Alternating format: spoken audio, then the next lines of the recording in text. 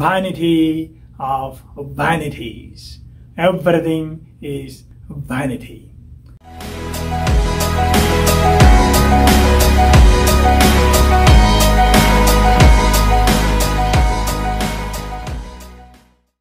Good morning, family and friends. Today's first reading from the book of Ecclesiastes.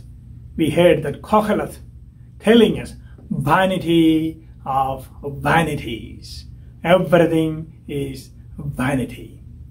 Apparently, we may think it is very pessimistic reading. Yeah, more than 25 times Akkalayil uses this word of vanity.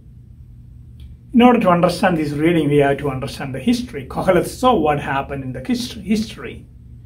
Darius, the king of Persia, such a mighty and powerful and immensely rich king, was defeated by such a young king, Alexander.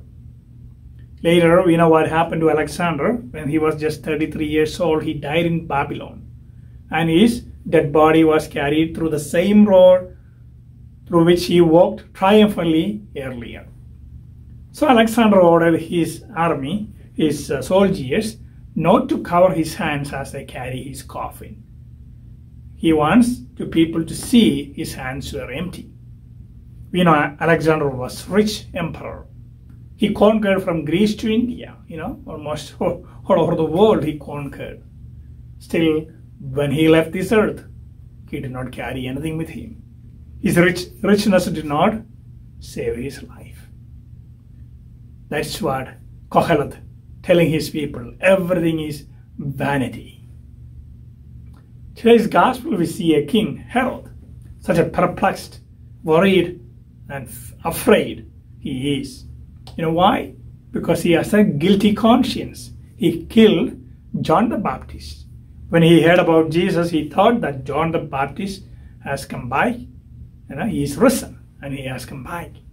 So he's afraid. He wants to see Jesus because of his perplexed conscience. And today's gospel invites all of us to clear our own conscience by confessing our own sins and accepting God's mercy. Amen.